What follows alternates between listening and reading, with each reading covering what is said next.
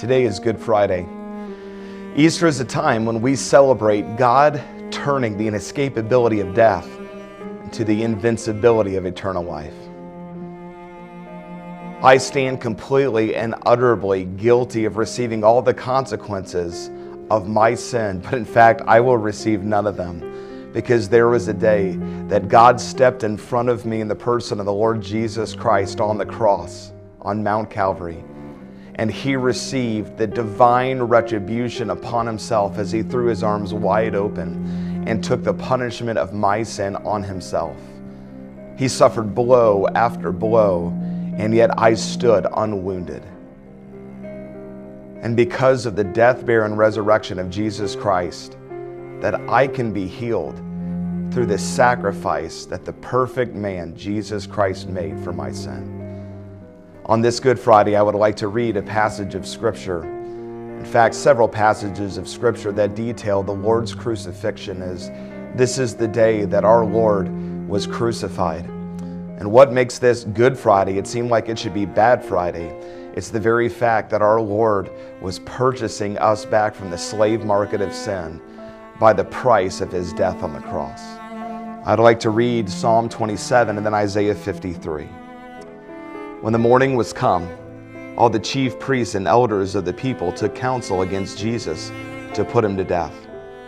And when they had bound Him, they led Him away and delivered Him to Pontius Pilate, the governor. Then Judas, which had betrayed Him, when he saw that he was condemned, repented himself and brought again the 30 pieces of silver to the chief priests and elders, saying, I have sinned, and that I have betrayed the innocent blood. And they said, What is that to us? See thou to that. And he cast down the pieces of silver in the temple and departed, and went and hanged himself. And the chief priests took the silver pieces and said, It is not lawful for to put them into the treasury, because it is the price of blood. And they took counsel and bought with them the potter's field to bury strangers in. Wherefore the field was called the field of blood unto this day.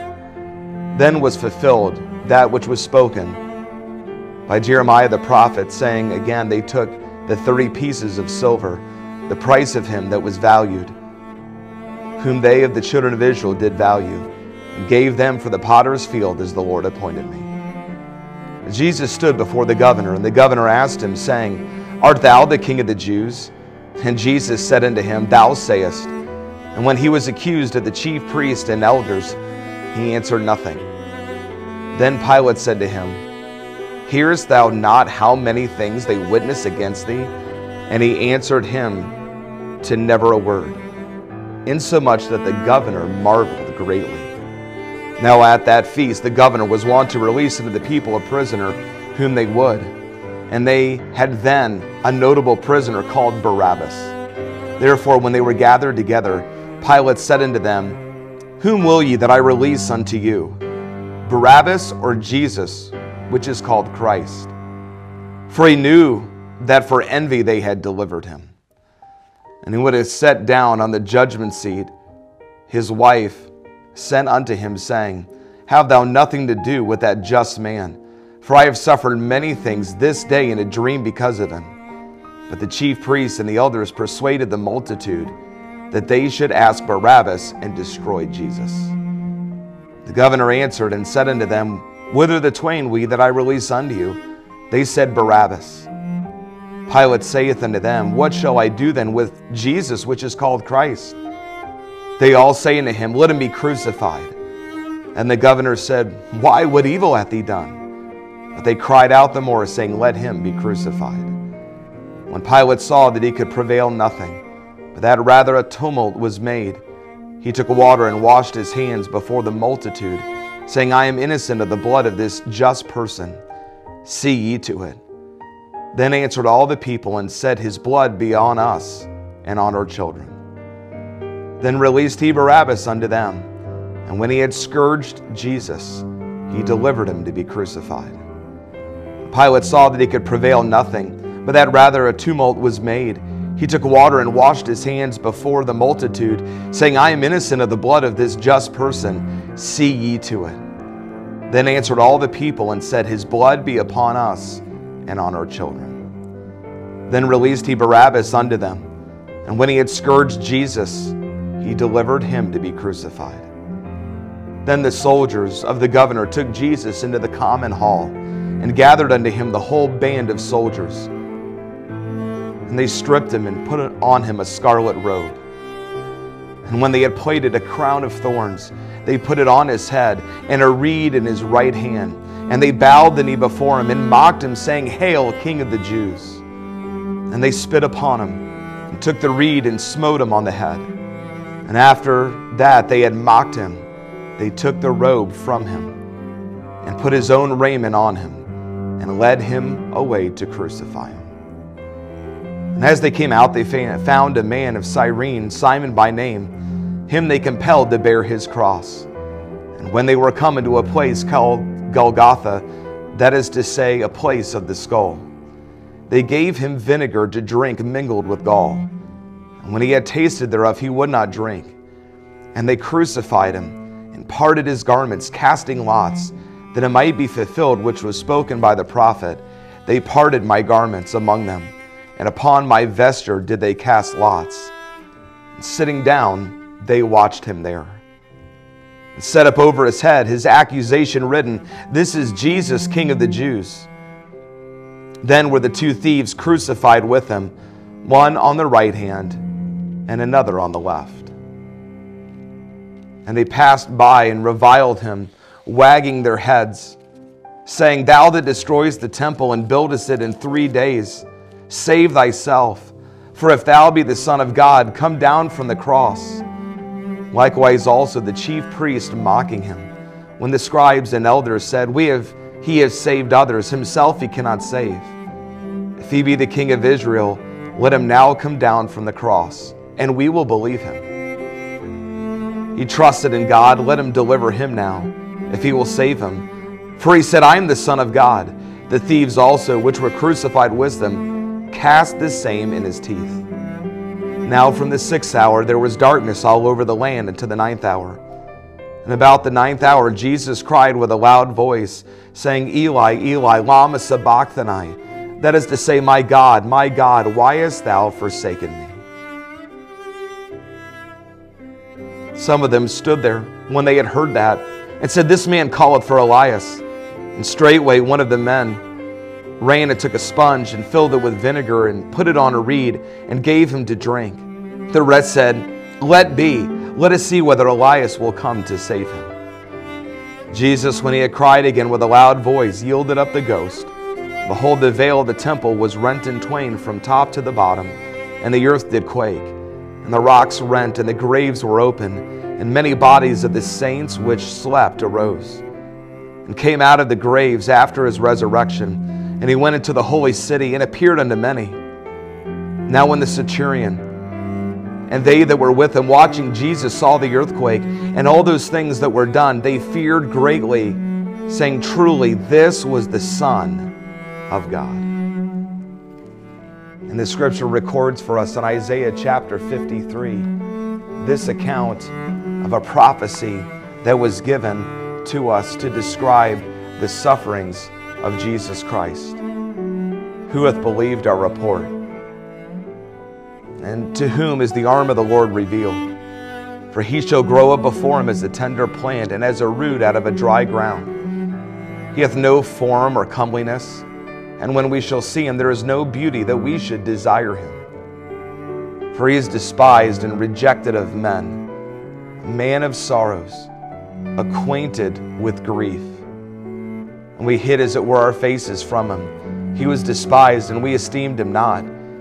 Surely he hath borne our griefs, and carried our sorrows. Yet we did esteem him stricken, smitten of God, and afflicted. But he was wounded for our transgressions. He was bruised for our iniquities. The chastisement of our peace was upon him, and with his stripes we are healed. All we like sheep have gone astray. We have turned every one to his own way. The Lord hath laid on him the iniquity of us all. He was oppressed, and he was afflicted, yet he opened not his mouth. He is brought as a lamb to the slaughter. And as a sheep before her shearers is dumb, so he openeth not his mouth. He was taken from prison and from judgment, and who shall declare his generation? For he was cut off of the land of the living, for the transgression of my people was he stricken. And he made his grave with the wicked, and with the rich in his death, because he had done no violence, neither was there any deceit in his mouth. Yet it pleased the Lord to bruise him. He hath put him to grief. And when thou shalt make his soul an offering for sin, he shall see his seed, he shall prolong his days, and the pleasure of the Lord shall prosper in his hand. He shall see of the travail of his soul, and shall be satisfied. By his knowledge shall my righteous servant justify many, for he shall bear their iniquities. And my friend Jesus Christ bore your iniquities and mine, and all of our sin. For as much as ye know that you were not redeemed with corruptible things, as silver and gold from your vain conversation received by tradition from your fathers. The scripture says this in 1 Peter chapter 1, verses 18 and 19. But with the precious blood of Christ, as of a lamb without blemish and without spot, who did no sin, neither was guile found in his mouth. Verse 23 to 26 says, who when he was reviled, reviled not again. When he suffered, he threatened not, but committed himself to him that judgeth righteously, who his own self bare our sins in his body on the tree, that we being dead to sin should live unto righteousness, by whose stripes ye were healed. For ye were sheep going astray, but now are returned unto the shepherd and bishop of our souls. My friend, I am so glad that the Lord Jesus Christ suffered all of these consequences and all of these penalties of sin upon himself. My friend, today there is a God that created you. He loves you far greater than anyone on this planet could ever love you, but we have rebelled against him. We have chosen to go our own way. In fact, the scripture compares us to sheep. That was not really a compliment. Sheep, if you've ever spent any time around them, sheep are dumb. They do some dumb things.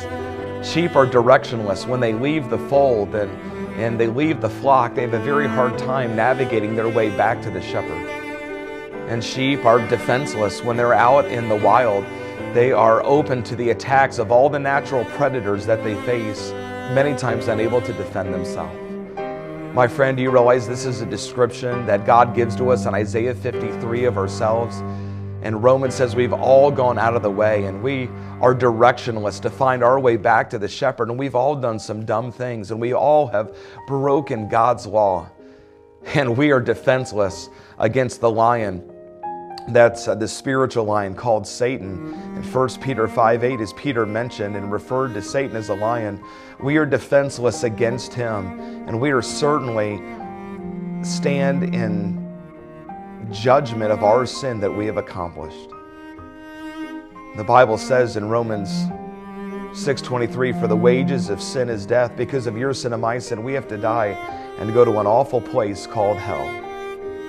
And we cannot save ourselves. The scripture said in 1 Peter that we're not redeemed by keeping traditions of men or a tradition of a church and confessing our sin to a priest in some confession booth, or praying through the rosary, or giving money to the church, or being baptized. We are not redeemed, the Apostle Peter told us, with the tradition of men or with silver or gold or the corruptible things of this world, but we are redeemed with the precious blood of Christ.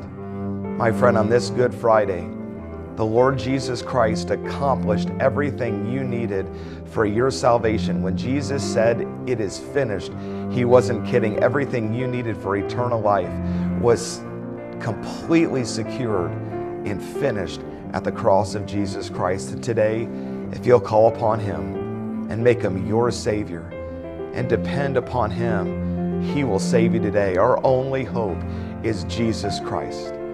It's what makes this Good Friday good. That even though our Lord was crucified on Good Friday, the resurrection on Sunday was coming a few days later. My friend, if you're a Christian and you're a believer in the Lord Jesus Christ, many times we contemplate Good Friday and Easter. We should contemplate the silence that is in between of this work that the Lord was accomplishing for us. There's much treasure that we find as we meditate on the Lord Jesus Christ. And would you turn your thoughts to Him? The love of Christ constrains us. Would you surrender your life on the altar of sacrifice? Because look how much the Lord Jesus has done for you. We're grateful for all that the Lord has done. And on this Good Friday, would you praise Him and meditate on Him and give Him the gift of your life in service and sacrifice and live on that altar?